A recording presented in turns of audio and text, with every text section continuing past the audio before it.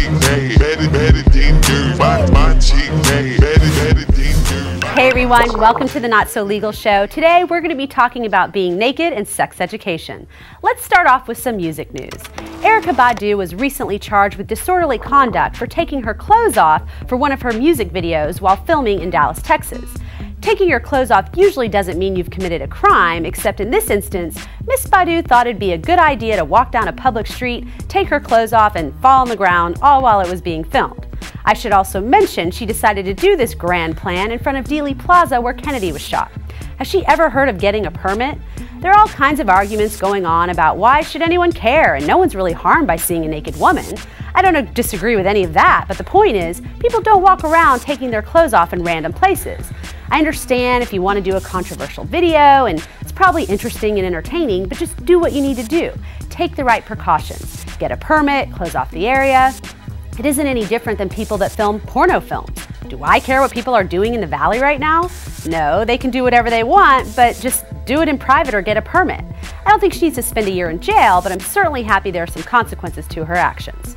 In other naked legal news, at the Museum of Modern Art, there's an exhibit which features 38 performers in rotating shifts of 8, facing each other at a doorway or lying under a skeleton or posing in general. I should mention, however, that the performers are not wearing any clothes.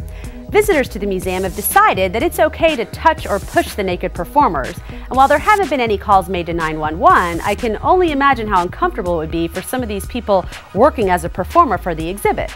Now the question is, legally, if one of the visitors to the museum acts inappropriately toward one of the performers, could they be charged with any kind of crime?